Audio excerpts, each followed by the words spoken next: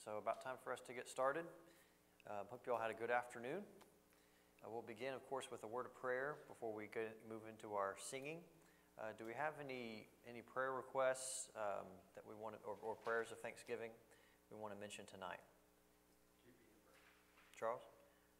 We will. Let's see. Sorry, give me a second to pull up the prayer list. Sue? Keep Daryl's brother Bill in prayer. He goes for his first radiation and chemo this week. Okay. Does he live nearby or does he live He lives elsewhere? in Harrisburg. Okay.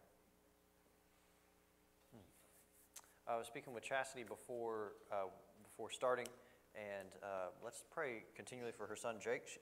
He was in last week for some tests related to the lymphoma that he's fighting, and he's had ongoing autoimmune challenges as well. And she was saying they don't really have any news; they're just waiting to hear back from those things. And so, let's continue to pray for them.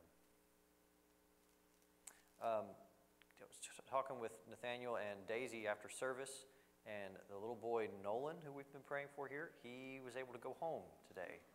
So that's really wonderful news, and we want to give thanks to God for that.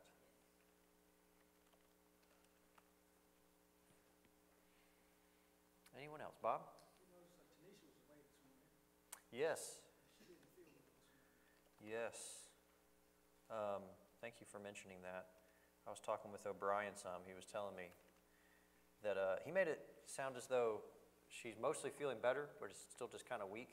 And to play it safe, she stayed home today. I think that's accurate, but we want to pray for her health, that she'll be back to 100% soon.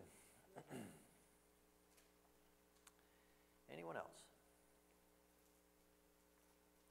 All right, well, if you would, let's pray and lift these up to God. Thank you, Lord, for this wonderful day. Thank you for the sunshine and the weather. Thank you for whatever we were able to do this afternoon. Some of us may have napped or run errands or just enjoyed the rest of the day, but we're grateful that we're back together tonight. Bless this time of singing and praising you and also discussion.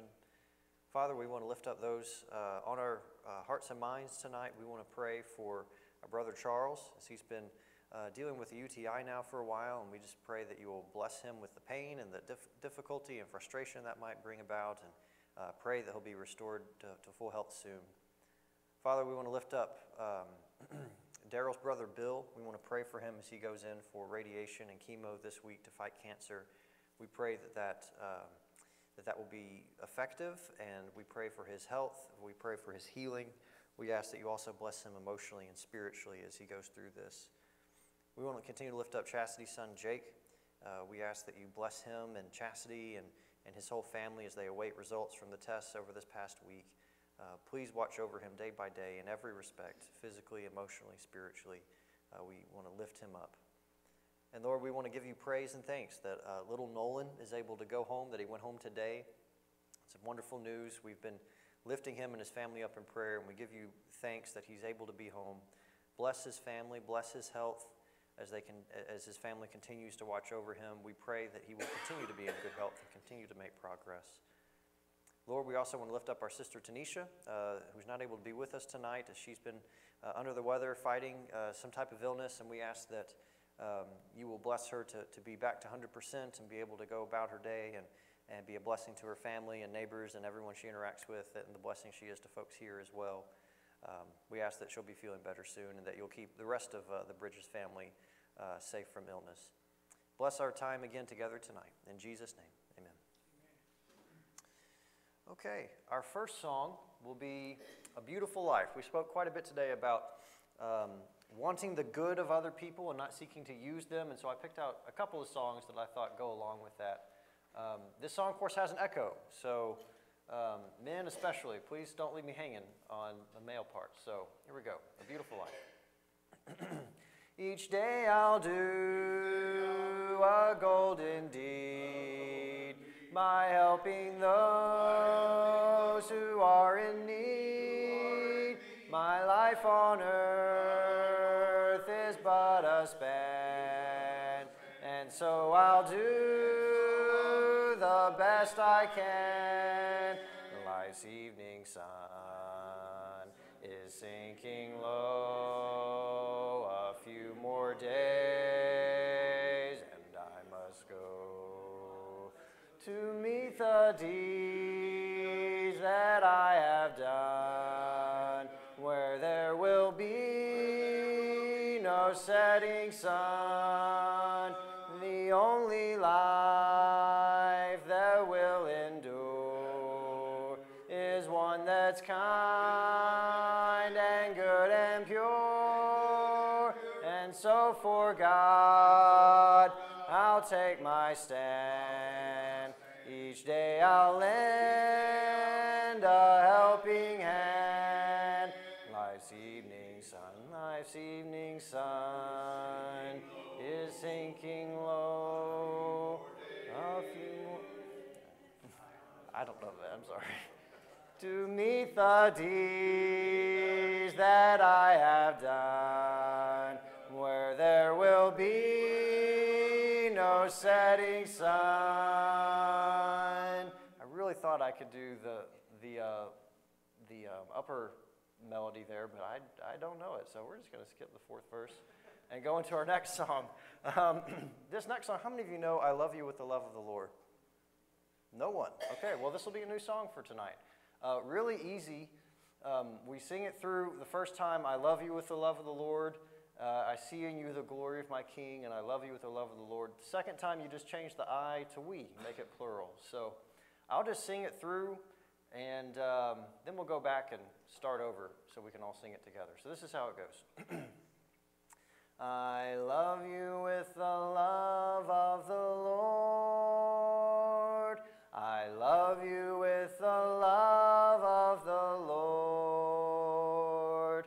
I see in you the glory of my King, and I love you with the love of the Lord.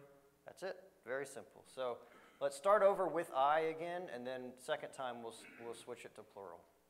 I love you with the love of the Lord.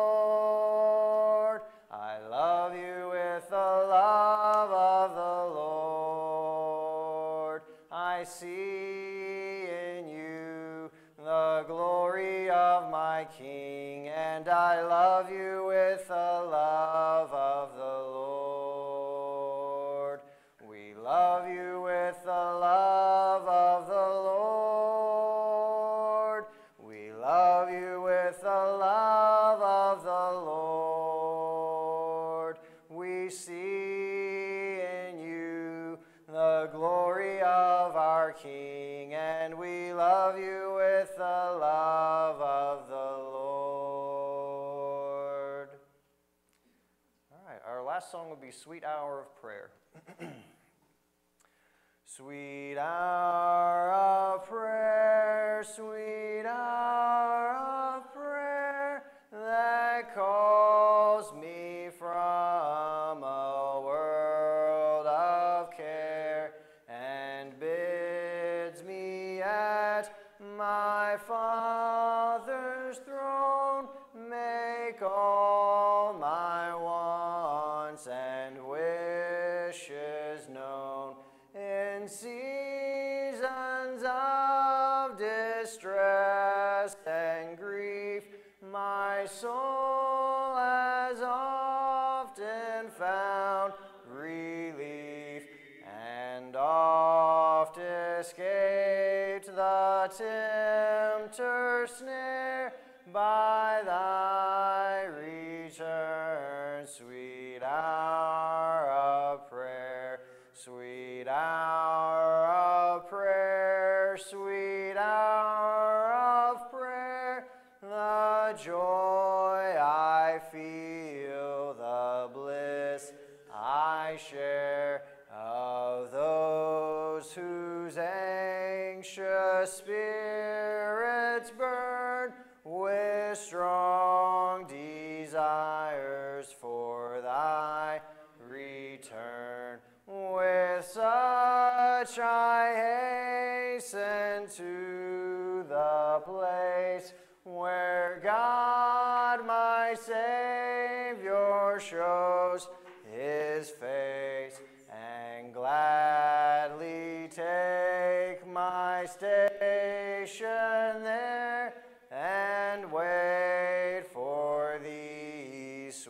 hour of prayer, sweet hour of prayer, sweet hour of prayer, thy wings shall my petition bear.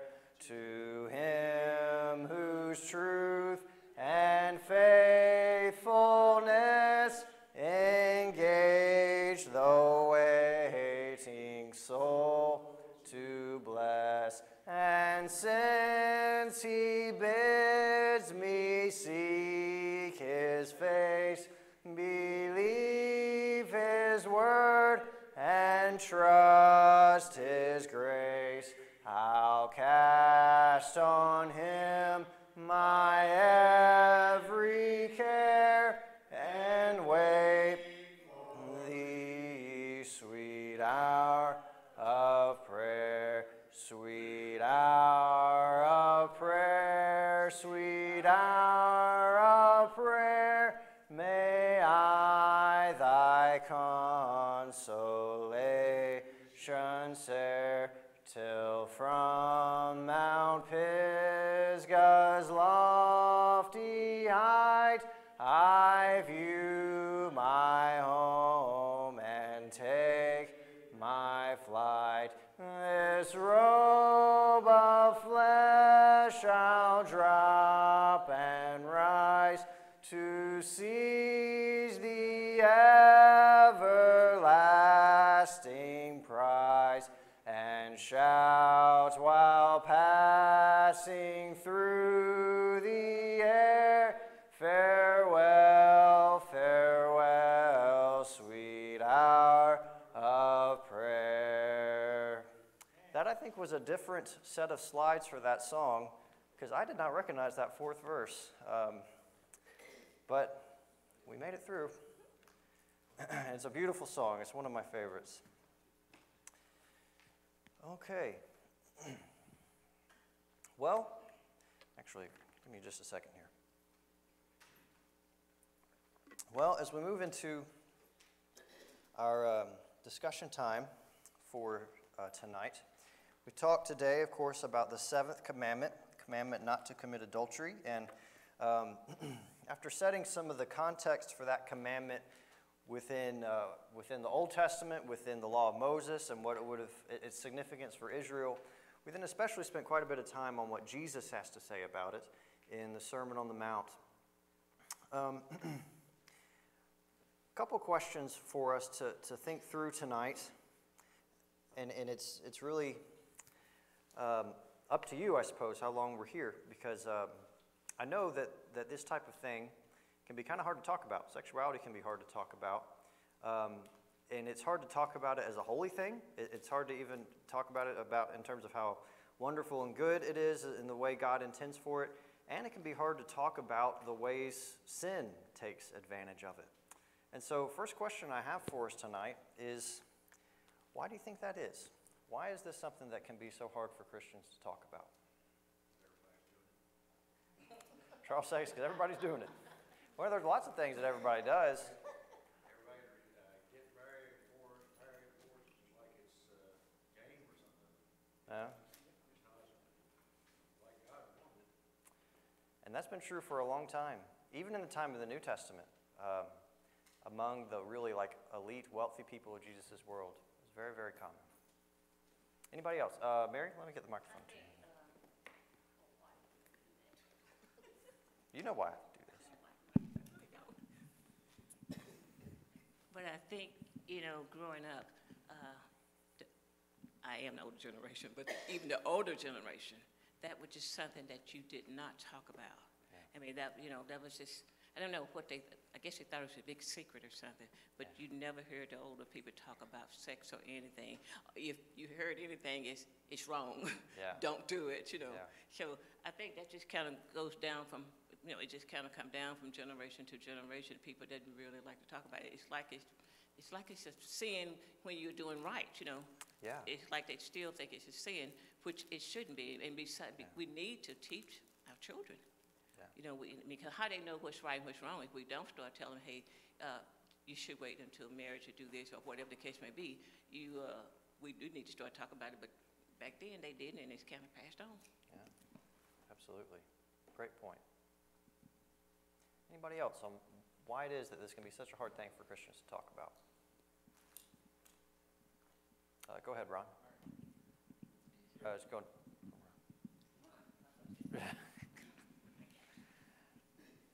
Well, that's something, we didn't talk much about, when I was growing up. Now, they taught us every night that we had a class, discussion every night about different things, either on the Old Testament or the New Testament, one or the other, the whole time I grew up. And, but that's one of the things, though, they never did talk about sexuality, anything like that much. And, of course, back when I was a young man, I was about 20 when I got married the first time. That was a big mistake in my life.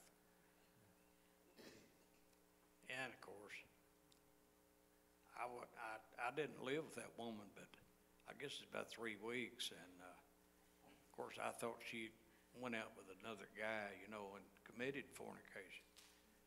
The guy she had worked for. So that's the reason why I divorced her. And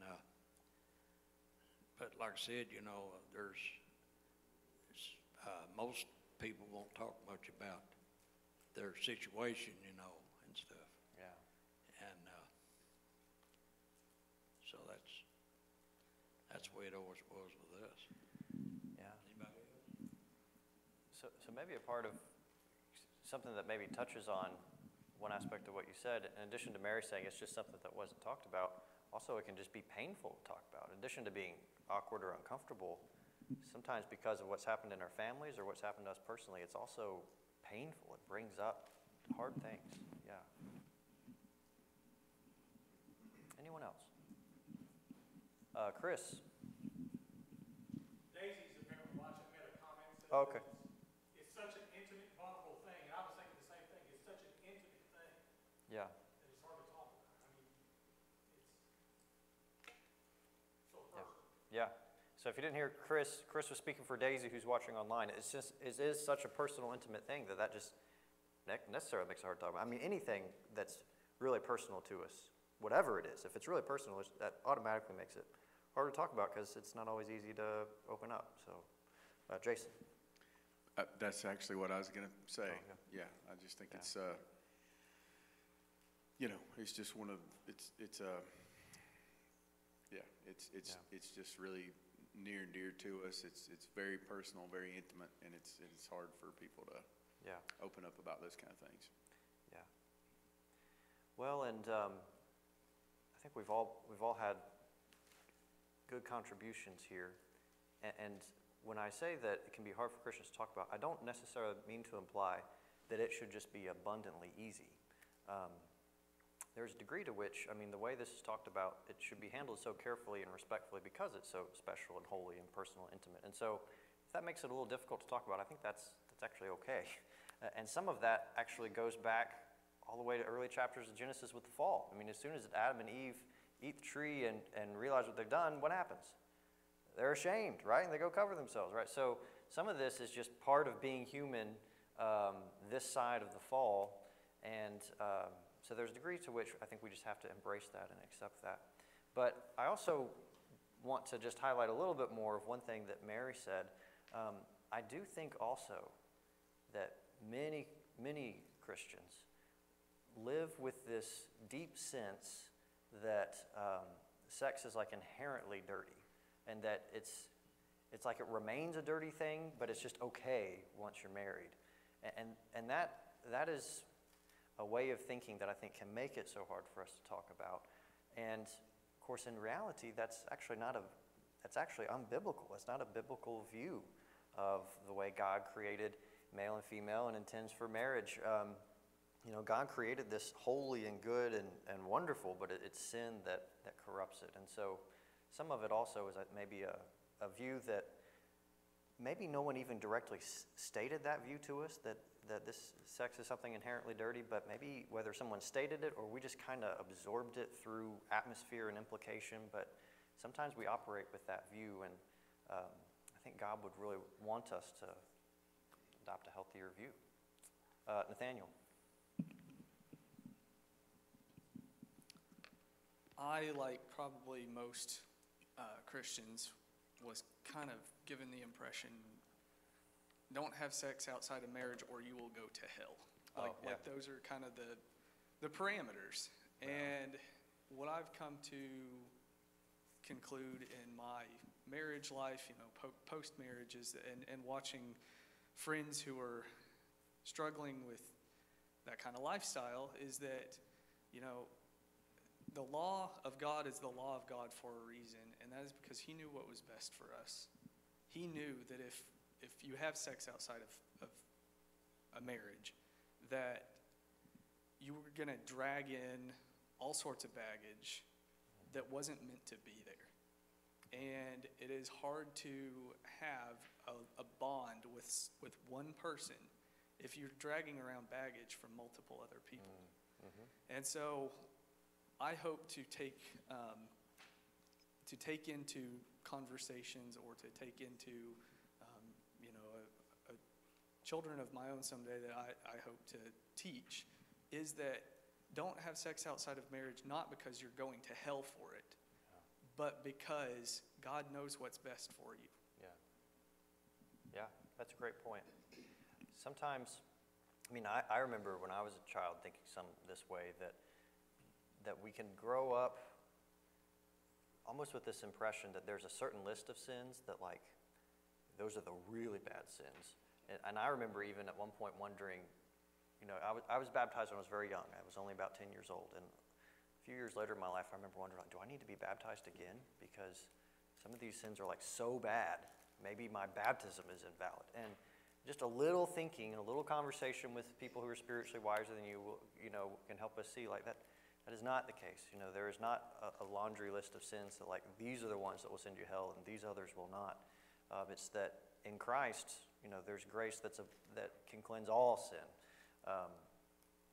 So that can be something else that maybe we can pick up along the way if we're not careful growing up, and that's something that's another view that maybe could use some tweaking. And I think you make a great point, Nathaniel, that instead of saying don't do this because something will happen, it can be much healthier to say, here's God's plan, and there are good reasons for it. It's not just an arbitrary rule, and you'll be severely punished otherwise. There are good reasons for why God has set in place the plan that he has.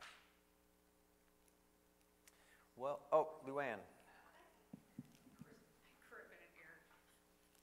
I remember once talking to Mom, she said, you didn't say bull, you said man-cow.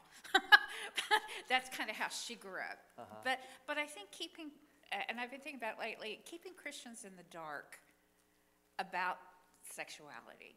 Yeah. I don't think it's fair.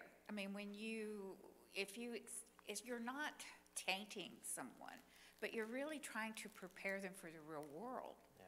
When you I just think, God, I was so innocent and naive when I was young. And I think when you're too innocent and too naive, as an adult, sometimes you walk into traps that you don't see, and nobody prepared you for, other than don't do this or don't do that. But you're in a trap, but you don't know how to handle the situations because you don't know who you are, and when you're young. And those hormones can rage pretty strong sometimes. Yeah. Great point. And just some guidance on how to deal with it and what to expect, and maybe how to deal with certain situations, because the world's certainly not going to give you the support. That's what I was thinking with what you were saying, is you said it's not good to keep people in the dark on this, and the reality is no one will stay in the dark entirely. Like, someone will shine light on it. And do you want it to be followers of Jesus, or do you want it to be the world? So they're going to learn it from somewhere, and they may as well learn from followers of Christ. Did I interrupt you? I just started to think about all the hoopla across the country of pulling books and stuff that are, and I understand that parents are concerned, don't want their children exposed to certain things, but I think sometimes you have to allow them to be exposed and be willing to talk to them about it, why it's not good. Yeah. But anyway, Yeah, I'll let. thank you. Go ahead, Jason. Yeah. Well, just, you know, I was just gonna say, like, there's, I mean, you were talking about when you were younger and having this like laundry list of sins maybe that you know, sometimes I think we still do that. Yeah. Right? And there are probably other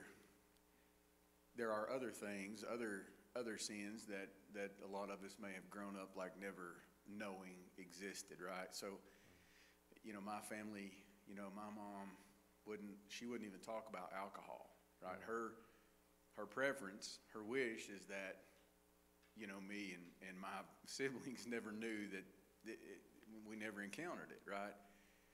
And that's not, there's a negative side to that too, right? Because when you do see it or experience it or be around it, you don't know how to react because you don't know what it is. Yeah. So I think there's a lot of like, and you could just apply this to so many things, right? I mean, the you know, drugs and substance abuse, you know, mental health and some of the, you know, issues that kids face today, social media issues, right? How, you know, sexuality is exposed on social media and how do you, so, I mean, we honestly kind of try to just talk about it. And not, you know, not put on not, I guess, I'm trying to figure out how to say that, but not really indicate that one's any worse than the other, right? We often think that, but just that, hey, let's just handle all of these things, and these sexual issues are just no better, no worse than the substance abuse issues or, you know, the bullying issues and all those kind of things. Yeah. So there's a lot out there that people face, and it's hard for us sometimes as adults to figure out how to handle that. Yeah, but. absolutely. Well, and that sounds very similar to what Luann was saying about confronting these things as they come along. Yeah. Go ahead, Mary. Yeah. Thank you, Jason, for. Yeah. I was listening to Luann. I mean, I know we're talking about different things too when you mentioned the books. You know, now every state want to pull certain books out, out of school because they don't want, you know, the kids to learn about it. I think that's just me now. I think that is so wrong. I think leave those books. Now, it's up to the parents whether they want their child to read this because you're going to learn it somewhere, like he was saying, you're going to learn what's going on eventually. And it's good to learn it from your parents if they can teach you. And if they know what the teachers are teaching in these schools and stuff, hey, all you do go in the classroom, sit and watch them, you know, and listen to them.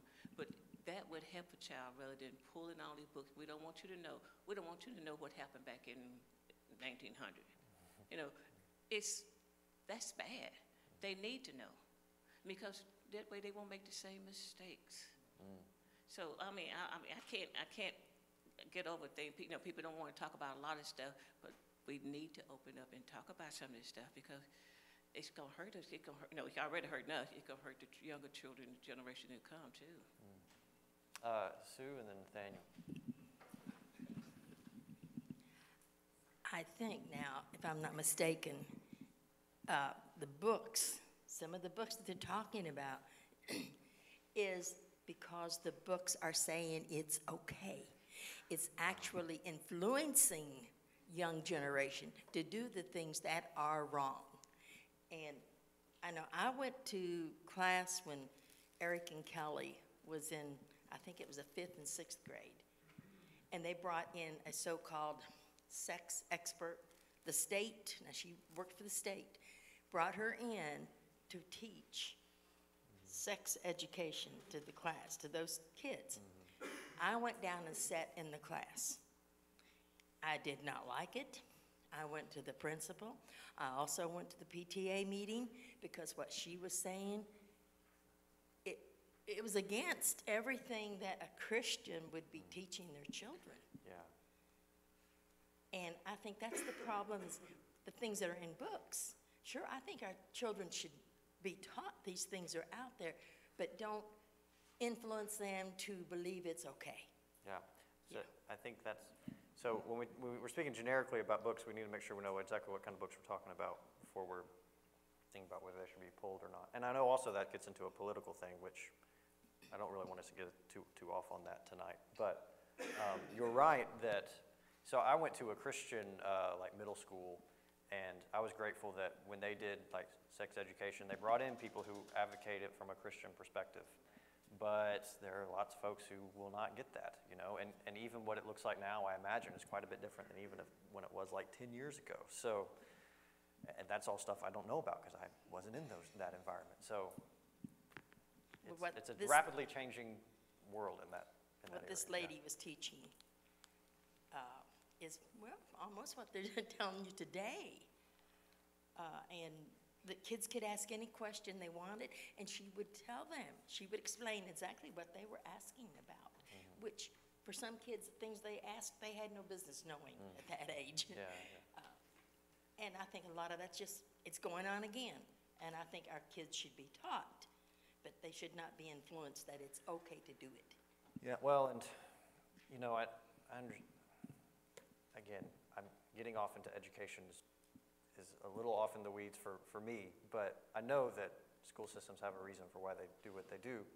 But I think we would all agree that ideally this stuff should be taught from the home at the beginning. I mean, that's, especially as followers of Jesus. I mean, again, if they're going to learn about it somewhere, including the school system, and the place where you want them to learn about it first is by parents who are committed followers of Christ. Nathaniel. Yeah, I kind of already had the same thought that Sue did, but just to go a little bit further, the books that are being talked about right now are not educational. The books that are being talked about right now are a literotic version of what you would see in a Hollywood movie that you would not take your children to.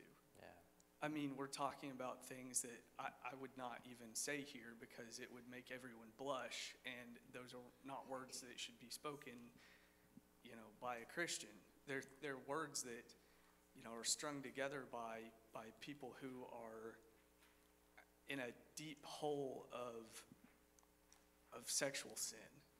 And so I just want to be very clear with anyone here who disagrees with pulling books out of schools. Read them yourself. Decide for yourself, do you want your children or do you want the children reading that at a 4th grade level? You know, I mean, a child who's 10 or 11 years old does not need to be reading X-rated material. And I will go to bat, and I will vote, and I will preach, and I will do what needs to be done. But we do not need that opening a world of sin in our schools. Yeah. And so this kind of goes back to, again, we need to make sure we know what kind of books we're talking about before we talk about I'm in favor of keeping them or pulling them, because not all books are going to be created equal, right? Mary? That's what I was going to say. Now, I Yeah. agree with you there, definitely 4th grade. But there are some books they're pulling that need to be taught. But I agree with you, because there are things, I'm sure, I mean, I don't read a lot of these books. I'm sure there's a lot out there that I wouldn't want my kids to learn, you know, if they were small. But some of them, they need to keep there. I mean, I won't go into detail about which one, but some of them need to stay.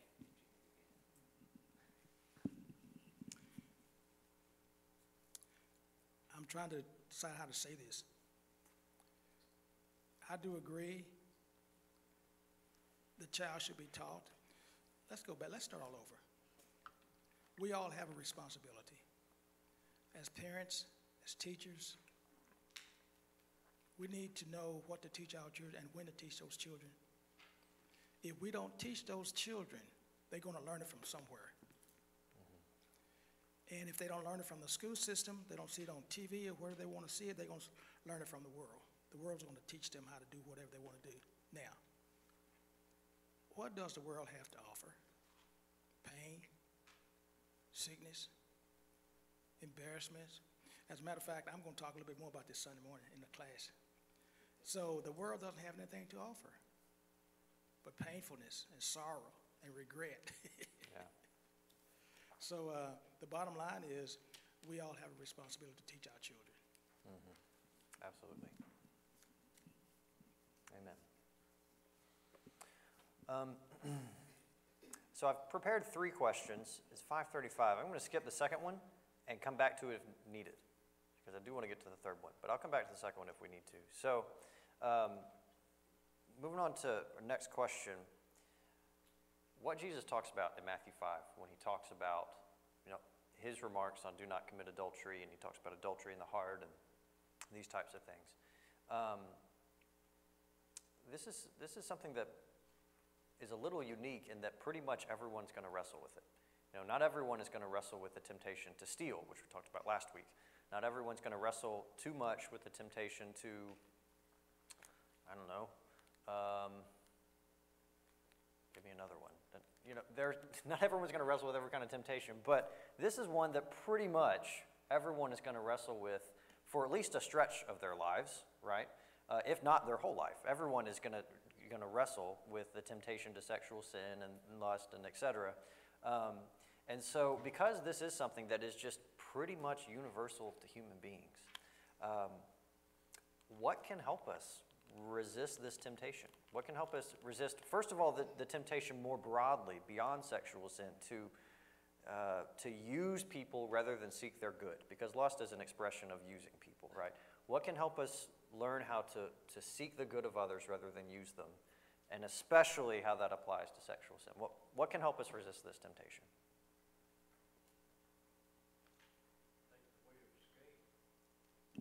Ron says, take the way of escape. Pray, yeah.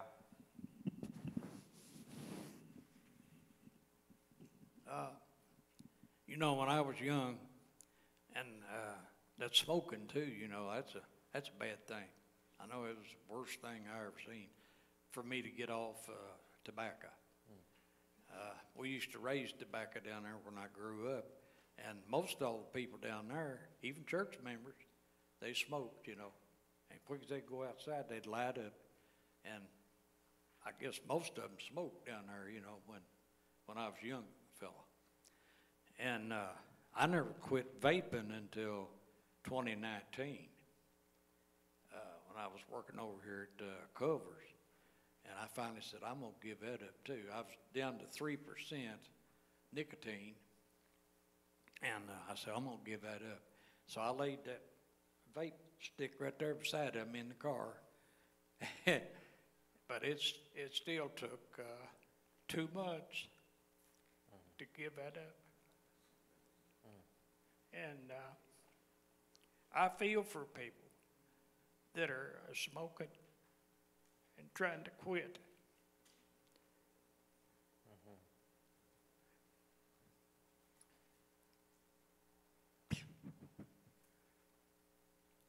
Thank you for sharing that, Ron. That is truly a hard battle, and it speaks to other kinds of addictions as well, including sexual ones that, it can be extraordinarily hard to quit. Thank you for sharing. Sue? I think with the sexual that is a sin against one's own body. Yeah, Paul talks about that. And all through your life then, there's going to be moments, there's going to be different things that can happen that's going to bring that sin back to your memory. So you're going to suffer more than what you think, because each time it brings it back, you realize how wrong. Yeah. I've done that. I know what it's like. And it's just something you'll never forget. And to think that it's things like that help put Christ on the cross. That's where it hurts. Yeah. But at the same time, it's good to know that he forgives you. Amen. But at the same time, he forgives. I know he's forgiven me. But the thought, the memory, there's just things come at all different times. I mean, it could be a picture you see. It could be a song. Yeah. It can be all kinds of things. It's going to bring that memory back, and it hurts. Yeah. We all are guilty of something. And Ron was talking about smoking. A lot of us are weak in certain areas. And if we are weak in certain areas, going back to Ron again, so God has always made a way of escape. So if we are weak in that area, don't go around that. Yeah. If we are weak in smoking, drinking, and whatever, don't hang out with those guys. So the bottom line is this. God has always made a way of escape. Put it away. Don't think about it. I know it's easy for me to say because I don't smoke, I don't drink, I don't run, I don't chase cars, stuff like that. But the bottom line is we have to be careful because my temptation could be worse than your temptation or vice versa. Yeah. Yeah. When it come right down to it, sin is sin. Yeah. No little sin, no big sin, but sin is sin. Yes. And we need to remember that because sometimes if we hear that someone else is struggling with a certain sin, we kind of think, oh, wow, it's that sin, you know, and that can lead to shame and make it, how are we even going to reach out to a person like that if we're too busy judging them, you know? So yeah, that's very important to remember. Ron, again.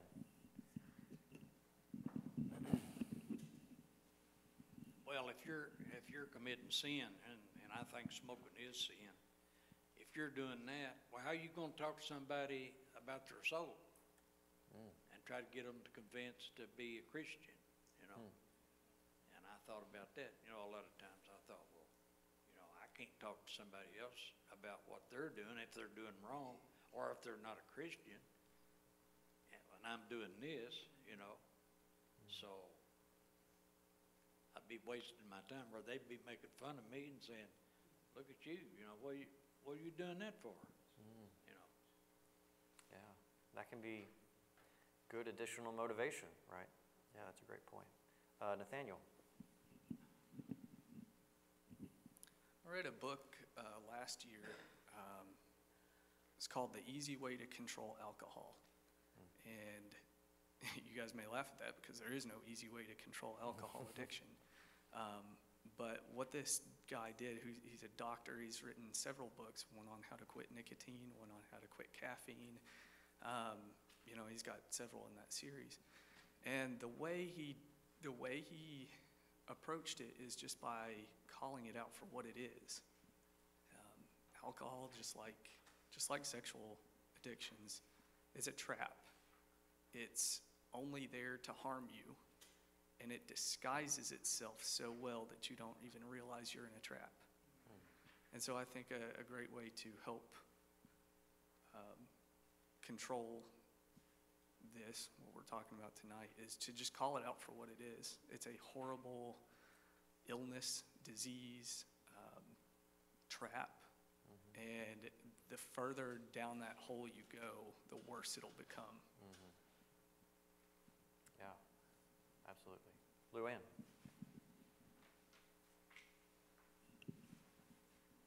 With any, I don't want to call it addiction, anything that we don't have self-control, which is one of the fruits of the Spirit, is maintaining self-control. And if we don't learn that growing up, how to resist things like simple things, you know, not ruining your appetite on something that, you know, candy and stuff, but being able to wait, you know, I think there was an experiment where kids, you know, they gave them candy and they told them to wait, and one waited and one didn't, and how that impacted how they led, you know, that personality trait led throughout their life. Yeah. But self-control, I mean, that goes with anything, but sexuality is one thing that I don't know that people are really taught that in the world, is self-control. Yeah, self-control, you were mentioning like other ways to learn it even from a young age can bear tremendous fruit later in life for all kinds of things, including this. Yeah. And the idea of delayed gratification, you know, being willing to just forego an immediate, enjoyable thing, knowing that there's something better if you wait, you know. And that can apply to, of course, waiting until marriage for sexuality, and also even for someone who perhaps is never going to get married or whatever. Delayed gratification, instead of feeding that immediate desire, enduring for the greater desires of what God has to offer through Jesus, right? So that idea of delayed gratification works in multiple ways. Any other thoughts on what can help us resist this temptation?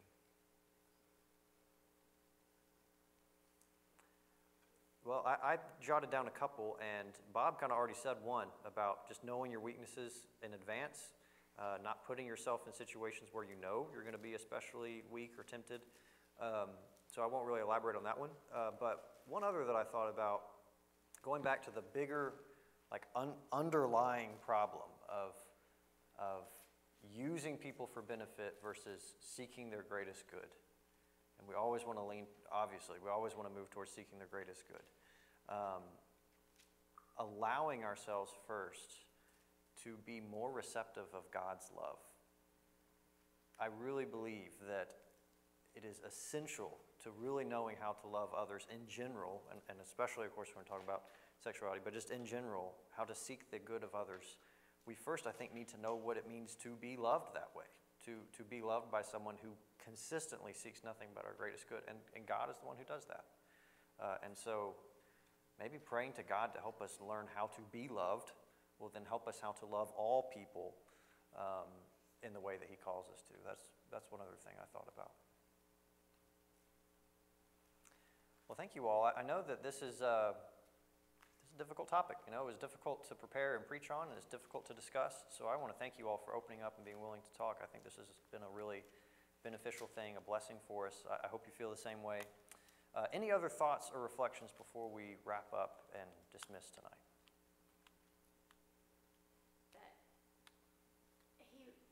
Jesus said that you have heard that the law of Moses says do not commit adultery, but I think it's bringing it context. To commit adultery, though the man or the woman, they would be put to death, so. Yeah. Well, that's a good point. A lot of the laws had death penalty attached to them. We talked about that some with honoring father and mother a few weeks ago. Yeah. Nathaniel. Daisy just wanted to chime in. She said we need to keep each other accountable. Oh, yeah. Oh, yeah, go ahead. Say that again if you don't mind. Daisy just chimed in and said we need to keep each other accountable. And she kind of left it at that. I assume she means as a church, we need to keep each other accountable. And I just wanted to say, I've heard a lot of people here tonight open up that I've never heard before utter the word sex. And now that I know you guys can, maybe we need to be more open and honest with each other, and maybe we need to talk about this in a more vulnerable setting. Yeah, great point.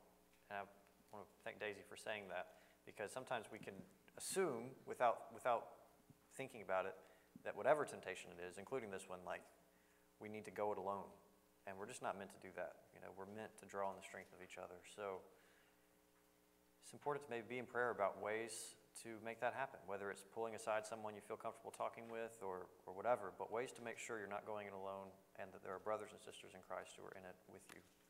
Luann. I think in our culture, and probably many others, there's such an emphasis. You can't get away from it. The emphasis when you watch TV, I mean, that's all people a lot of times focus on in the media and things, you know, sexuality and whether people have hooked up or not. That seems to be the main focus. Yeah. Instead of focusing on just being kind and human. Mm-hmm. In Absolutely. day-to-day, but that's all I have. Yeah, it is such a big focus, which is why it's so important that we have a biblical understanding of this, because without it, all we can do is tell others, you're not supposed to do that. And when the world is saturating me with this message, that becomes harder and harder. But when there's a clear biblical vision for God's intentions for sexuality, I think it becomes easier to confront the world's presentation of this stuff. That's my thoughts on it. Go ahead. I don't think the world understands it's okay to be celibate. Yeah. That's also true. They think there's something wrong with you if you're otherwise. Mm-hmm. And it should be a choice. Mm-hmm. You're right. And that's something else Scripture talks about quite openly. Yeah.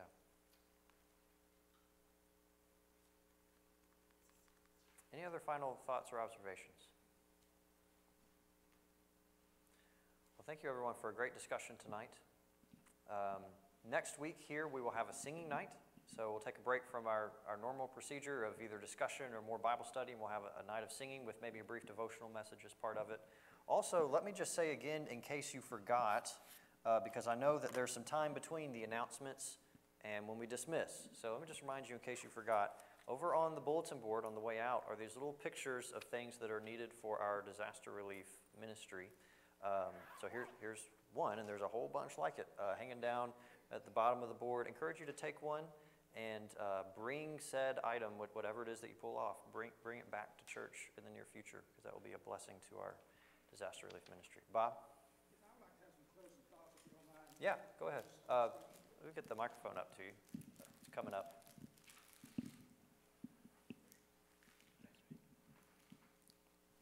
And I would like to say also thanks, Daisy, for chiming in. I'm coming from James, the first chapter, verses 14 and 15. But every man is tempted. When he is tempted, when he is drawn away of his evil lust and enticed, verse 15. Then when lust has conceived, it bringeth forth sin. And sin, which is finished, bringeth forth death, which is separation from God. Just some closing thoughts. Yeah. And I might also want to throw in verse 17, or 16 and 17. Do not be deceived, my beloved brothers. Every good and every perfect gift is from above, coming down from the Father of lights, with whom there is no variation or shadow due to change. I think, yeah, taking that whole passage together, that's a good passage to end on. Yeah, thank you for sharing. All right, well, if there's nothing else, then let's bow and be dismissed in a word of prayer. Father God, thank you for this time tonight. Thank you that we can be together and discuss more about what Jesus teaches us regarding sexual health and purity, and what the seventh commandment teaches as well. Father, we ask that you bless us as we go from here to truly seek to live a holy life in every aspect of life. We ask that you will help us to be honest with each other about our shortcomings and struggles, that you will help us to know your love, and that you will teach us how to replicate that love out in the world, how to love others selflessly rather than use them. And we know that when that touches on sexuality, this can be such a difficult thing to resist and fight and overcome. We ask that you equip us, give us strength, be merciful and gracious to us, and teach us continually over the journey of our lives. Teach us to grow more and more into the holy people you call us to be. In Jesus' name, amen.